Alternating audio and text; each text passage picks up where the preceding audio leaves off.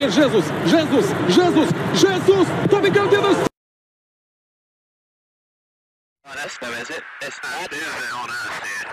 Well, if there's like anything, have a look on the In 2015, pilots flying off the east coast of America spotted this.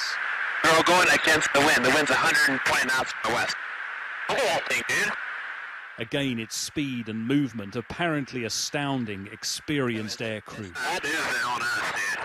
Well, if there's like anything, it's rotating.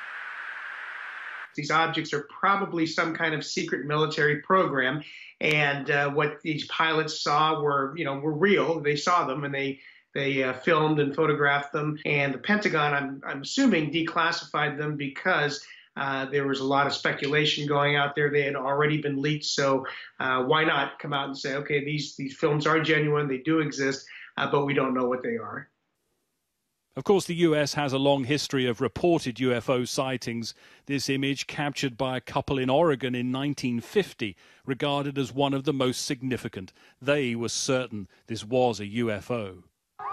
And the Nevada desert continues to attract those who believe, seriously or not, that Area 51 houses crashed alien spacecraft and their occupants. Greg Milam, Sky News, Los Angeles.